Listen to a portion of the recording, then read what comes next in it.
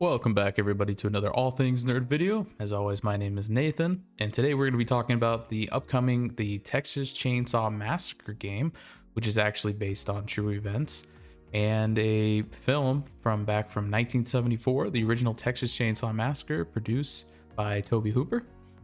The game is supposed to be a asymmetrical horror game that is a 3v4, meaning 4 survivors, 3 family members as the killers. The game is supposed to release later this year. There's not an official release date, but apparently it's supposed to be coming, and I'm assuming around Christmas. But something I want to draw your attention to is officially on the Steam store page, the release has changed to coming soon.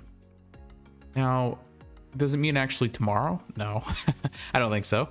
But hopefully later this year, we're going to be getting the game. Probably my guess is around Halloween. I thought this is interesting that they changed it. So we might be getting the game sooner than we think.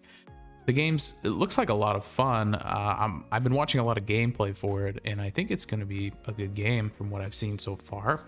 The only thing I'm kind of concerned about the game is that they've added a few other family members on the killer side. So there's, you know, a bunch of survivors, there's a bunch of family members.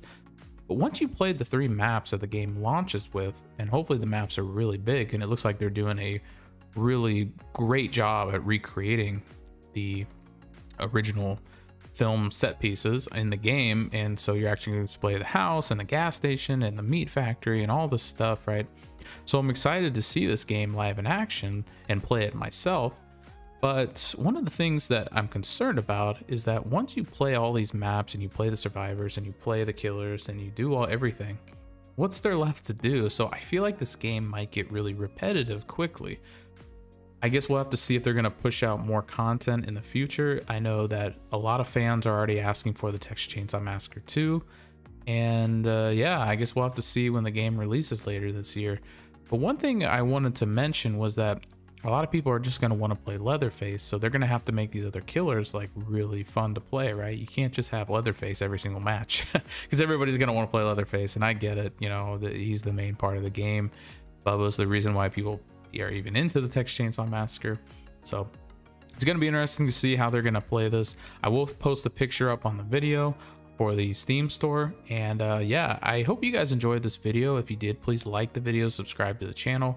We're definitely going to be posting more news on the Texas Chainsaw Massacre. I know I want to get my hands on it when it releases later this year, and I want to hear your guys' thoughts. Are you excited for the Texas Chainsaw Massacre game coming out? Are you going to be picking it up? Are you going to be playing it? Are you going to wait for reviews first? I guess we'll have to wait and see. As always, guys, my name is Nathan, and I will catch you on the next video. Take care.